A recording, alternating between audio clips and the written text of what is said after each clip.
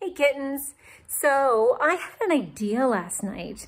I have these molds that I used for, look how dark it is in here, that I used for hot chocolate bombs, and filling them, lining them with some white chocolate and filling them with like jelly bellies and little tiny bonbons for springtime, because spring is just around the corner. So let's see, got some candy melts, which I don't always use. So let's break out the candy melts and break out the sprinkles and some happy fun things, and let's try this, okay? Let's get this going. So I am going to melt my candy melts the same way I do my chocolate over a pot of boiling water. I just feel like I'm in more control about what I'm melting when I'm doing it. So candy melts, spatch to stir things with, this to spread, and in case I'm not liking how this is spreading, a spoon and my molds. Look at that, everything's ready to go. Okay, with candy melts, as soon as you get it to your desired consistency, which I'm close to being there, you want to take it off the heat, because the hotter it gets, the more solidified it gets. So you got a very small window to work with. Okay, so let's get started. I'm just going to put a dollop into one of these guys and then use the brush to get it nice and coated.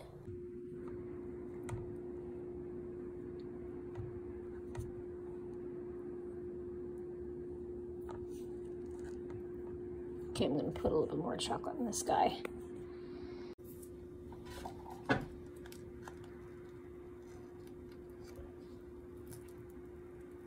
So once the white chocolate has solidified, just very, very carefully take it out of the molds. I'm pushing down on one side and pulling up on the other so they don't crack, because they can crack. But very carefully take them out of the molds.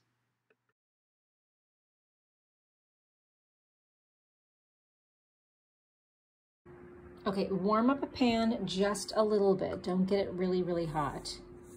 And then put the end, so you clean the ends off. See how that works? We're gonna fill it up.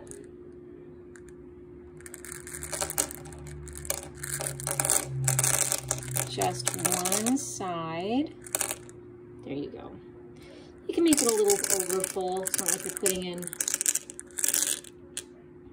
Then we're gonna take the end again.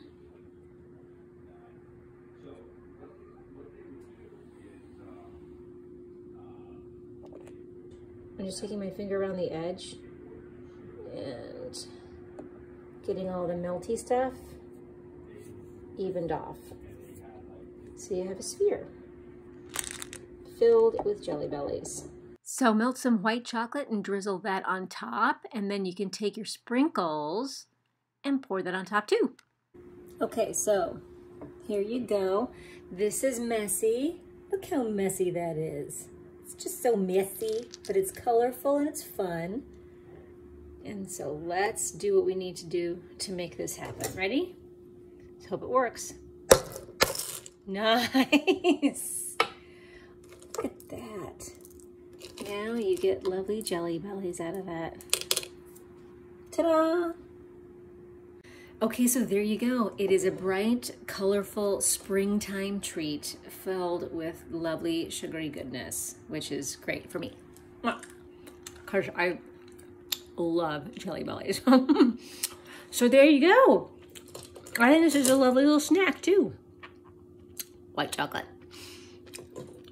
Okay, you've got a lovely little treat to make for yourself and maybe a loved one. All right, until next time. I'll see you later.